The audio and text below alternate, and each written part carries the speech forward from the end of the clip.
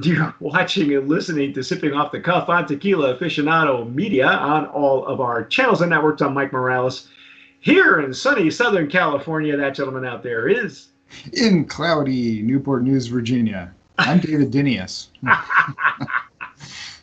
And he's cloudy all the time, folks. Cloudy, yes. Dave and I have... This is interesting because normally when we conduct a tasting with a brand, we like to get the whole kit and caboodle. It's not uncommon that often we get first the Blanco that's available, and then we get the rest of the line when people see it, how we conduct their tastings. Well, we were sent Cutwater Reposado. Now, this Cutwater, this particular bottle, I've been holding on to this bottle for a year because I guess at the time when I was dealing with Cutwater, who they are, the full name is Cutwater, Rayador, Tequila. And Cutwater is actually a small distillery, well, not so small, but they are a small American distiller in San Diego. San Diego. So they distill what? You've seen their stuff, right? Like they got a lot of gin, gin and vodka and everything else. Vodka, whiskey, rum, some herbal liqueur. Yeah. So, and what small distillers have done in the past, and there's a few of them, one that I can think of in LA, Isha, or Green Bar, that makes Isha tequila. They go to Mexico. Charbet is another one where they go to Mexico. They hook up with a distillery, and then the head of their master distiller of Cutwater supervises the making of their tequila. So when they can import it, they can actually stand behind it because it's their style, right? So Jim and I had the Blanco and loved it, but I could never get the folks at Cutwater to send us the Reposado together to both of us.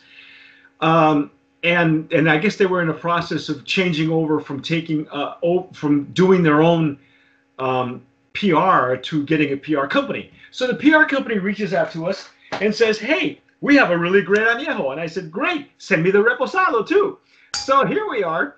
And so Dave and I were going to open a brand new bottle. I'm not even going to touch that old bottle because it wouldn't be fair. And I'm not Jim, so. Yeah, right. So, Sorry, Jim. That's okay because Dave has nothing. He has no bar, right? There's nothing to go on this. It turns out that the PR company that handles Cutwater handles one of the other brands as well. So. And that's how Dave got mixed up in this whole thing. So God bless those PR companies, KGPL or something like that. I'm sorry, I'm really bad with PR company names, but I do want to thank them because there's a gal named Madeline. There's a couple of gals that work there, a couple of ladies, really on the ball. So they sent us this, and Dave and I are going to taste it. I'm going to use my Stazo Jarrito for the ones with the wide mouth that I'm going to use. Yeah, the short one. Some of you folks who are watching us in San Diego have probably purchased or have had or been to Cutwater before before pandemic, BC, before COVID. And you supposedly can get it at their tasting bar, I think. Yeah, they're actually very popular and very big in San Diego. I'm hoping that now that I'm based in Southern Cal, when things open up, I can actually make a full visit out there. Jim has had a chance to visit a small distillery in Ohio, and he'll be hopefully have a feature on those folks because they make a really awesome agave spirit. But in this case, this is a real pale. It is very pale, nice and shiny though. Yeah. Got some good legs and tears. The Blanco was stellar. I got to tell you, I really enjoyed the Blanco. Jim and I really had a good time with it. Not what I expected. This has got some nice legs and tears on it. It does. It's been months, folks, since I've touched that bottle, and I never opened the new one. Because I'm just sometimes I gotta wait. One of us has to wait because we always usually me. but not the case, usually. Right? Yeah, no, but that's why I say the folks at the PR marketing. In fact, I should give them a shout out because they really went out of their way to get this stuff to us. And I do have information on the añejo, so when the añejo is available to us, that would be great. Let's see here. Let's see. It's Madeline at. Let me get those. Let me get those. There we go. KLGPR. And that's who was in charge of getting this to us. I so appreciate it. Thank you so much. Now get us the añejo, okay? Either to Dave or Jim, doesn't matter, okay? Doesn't matter. Either one of us, yeah, Who either knows? one. Yeah. Who knows? But anyway, it's very pale, and even at the beginning, at the first bottle, we never got any really info on it. So do we know how long it's aged? I'm gonna say like 6 months. No, it's available year round. Oh, that's good. Well, it's a small distillery. Some of that stuff just, they don't make all year round. I don't know. I didn't read the back label. I will. I'm getting some really good wood notes on top of that agave and the agave is very familiar to me because like I said, the Blanco was very rich in the cooked agave, not baked so much. Right. But I'm not exactly sure. We'll read more of the ins and outs on the label and give you all the information. Are you getting a lot of alcohol on yours? Yeah, a little. It's not overpowering. I've had some that had more. It's hopefully it's not going to be like that last brand we tried. Yeah, the who sneaks up on you. Yeah. Yeah, that one. It's kind of mellow, really.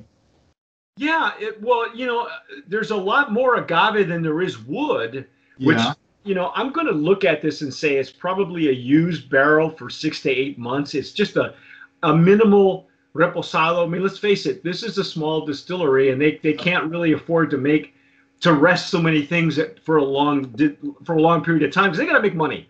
And they can't afford to buy barrels all the time. So yeah, exactly. So there's a lot of green agave though. It's starting very agave forward. I think what we're going to find here, if I remember correctly, there's enough wood to round out the edges. Yeah. I'm sure that's going to happen. Well, I'm even getting some herbs, yeah, like I want to say like a rosemary or something. And I'm getting like a hint of vanilla almost. That's got to be from the barrel. Hint. Yeah. Wow, there's all kinds of things going on in this thing. And I'm using the Stasso Jarrito with the wider mouth that traditionally we use for mezcal. That's the thing I'm using. Yeah. Yeah, I'm getting a little bit of herb right in the center. I want to say it's like basil or rosemary, something like that, and it's even mixed with a little mint. Just a touch. I can get a little of the mint, little of the vanilla, little oak, little agave. Okay, well, I'm willing to dive in if you are. So just brace yourself.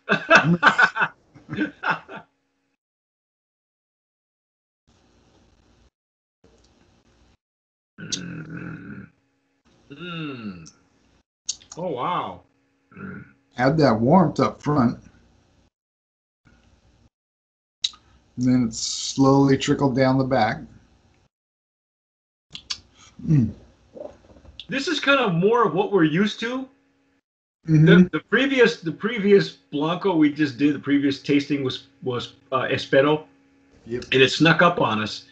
So yeah, we weren't ready for that. This one's reacting more of what we're used to, right? Yes. Sweet on the intake. There's an explosion at mid palate, probably a little bit from the agave, some from the barrel, and then maybe even more on the back end. And this finish is a bit longer. It is a bit longer. Mine seems to be kind of a little more front to mid. Okay, you what in the explosion of pepper? You mean? Yeah, with the taste. You didn't get an initial sweetness then at the beginning? Let's try it again, shall we?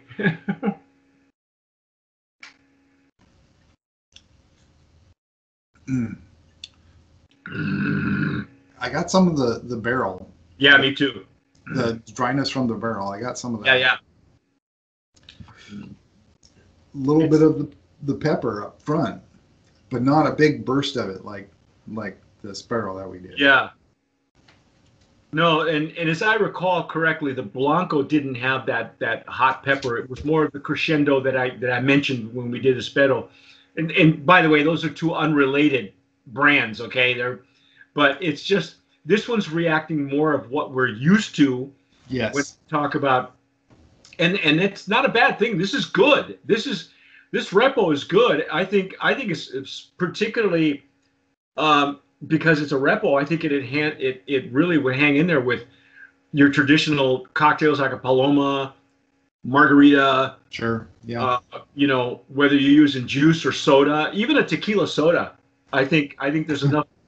There's enough punch in there for that. It should hold up pretty good. Wow. Do we have any pricing on this thing? Supposedly you can get it at Reserve Bar. It looks like $40. Wow. And I can get it shipped to Virginia. Wow. Well. Oh my gosh, that's really tasty. Mm-hmm. That's tasty. I completely. It's been months, folks. When you're dealing with these tequila brands that we do so many of them, that sometimes there's the only time you have to revisit it, at least in my case, is at year of end when we do Brands of Promise. Yeah. And Dave will tell you, that last year we were swamped.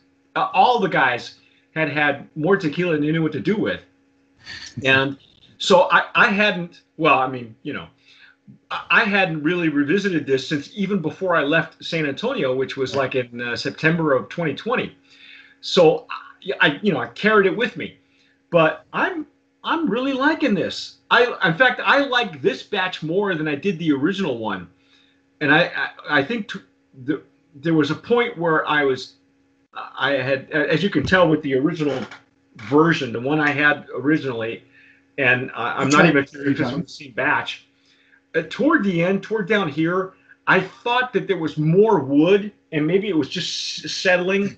Maybe more than I cared for, but this isn't the case now. This new batch, this new bottle that we just opened, it's good stuff, man.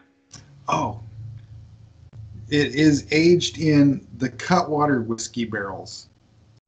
Well, that makes more sense. Taking their whiskey barrels down to Mexico. Yeah. Well, aged. A lot of I just got done doing a agave spirits around the world leg. If you're subscribing to our magazine, you're getting it for free.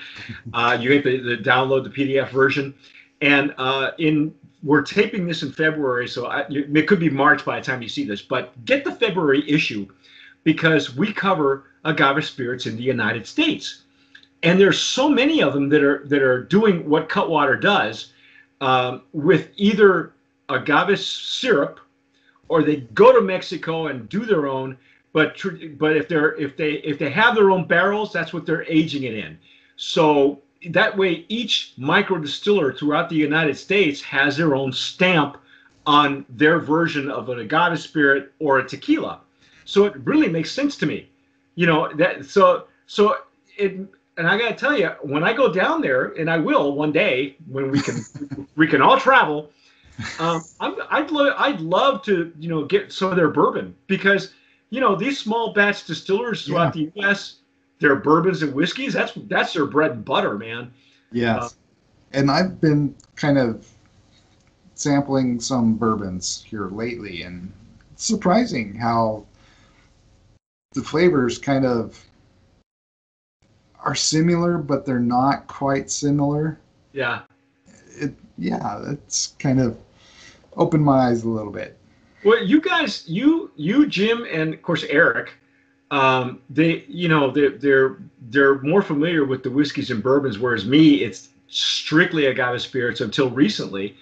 Of course, I lived in Texas for a while, so that's bourbon country. so there's no way you can avoid it, Yeah. But I don't have the expansive knowledge that you guys do, and you live now in bourbon country. I mean, that's where you live now. Yeah, So pretty close. yeah, and Jim is a big Scotch and whiskey guy. So yeah, I'd love to just be on the fly of the wall and listen to you three guys talk about that stuff, because I know a little, not a whole lot, just enough to get I me. know a little. That's about it. Yeah. So what I do you want to think? learn more. I want to visit some of the distilleries around here and actually. Yeah, I mean, some of them they are doing tours, but it just, you're going to have to check on, in your own state and see where they're open, and at what capacity, and of course mask up, be safe, Yeah. because nobody wants to get sick, and we want to be able to go visit, because it's more fun in a crowd instead of just one or two or three. And some of these small distillers have restaurants that they've had to shut down. Yeah. Yeah. So It does say online here that it's harvested. The blue agave is harvested in Jalisco. It's slow cooked in traditional brick oven. really? Open fermented Oh, no kidding. and double distilled in traditional alembic stills made of stainless and copper. That's interesting. That's for all their varietals, or just It's at least the Reposado. okay. Okay. Yeah, what I have in front of me is the information for the añejo, which right now is not worth reading, obviously, but it does say that Cutwater Rayador, their master distiller, and they give a name. It says Cherney, and I want to get a full name here, so bear with me as I try to read this. It is GNOME 110 or 1110. Sorry. 1110. And what comes out of there? Do we know what comes out? What other brands come out of Yeah, there? we can find something. Let's see here. Grand Orendane. Oh, it's at the Orendane Distillery. Ah, okay. I've had Grand Orendane. That's amazing stuff. They're one of the old tequila making families. Depending on, it's Yusuf Cherney is the acclaimed spirits. Let's see. Okay, he's the co-founder and master distiller. I would assume that he's also handling the Reposado and the Blanco. So, Probably. so yeah. So it makes sense to me now that they would rest these in their own barrels under his supervision, and so you get a consistent flavor profile that's suggestive of Cutwater. Yeah. And it did say for the Blanco that it was made the same way, just it wasn't aged in the barrels, of course. So. Hey, we loved the Blanco. It was a Brand of Promise nominee, and I think performed really, really well in the Brands of Promise. But I got to go. I think you'll agree with me right here. Brand of Promise nominee, mine. That's Dave's paddle. Brand of Promise nominee in the Reposado category, and it really does. You know what?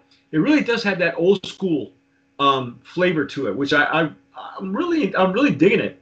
And so what you're looking at again is Cutwater Rayador. Okay? And that's their Reposado tequila. And I guess it is available everywhere. They must have the wider distribution. So that's there's quite a few states that you can get it from at who was that? Wine bar? Reserve Bar. Reserve Bar. Yeah. Reserve Bar. Oh, cool. That's great. That's a feather in their cap, because a lot of small batch distillers don't have that wide distribution, and it's really good to see. And it's great stuff. Did you mention a price on that too? $40. You know what? I think it's worth it. Not $39.99. $40. No, it's $40. You might be able to find it, a couple bucks cheaper, but it's okay. It's all right. Remember, they're a small batch distiller. They probably don't make a whole lot of this, but they do have a decent distribution so far. So, hey, I say go get it. It's nice. Yeah, nothing wrong with that. I think it's a great cocktail forward. And now that we know the process, that it is baked in brick ovens, and that makes more sense because I didn't put the two of them together. I had not had a chance to go back and scope out the distillery and that's the Orendine family. Those guys install more brick ovens. They don't. They do. They took one of their distilleries. They own like 2 or 3.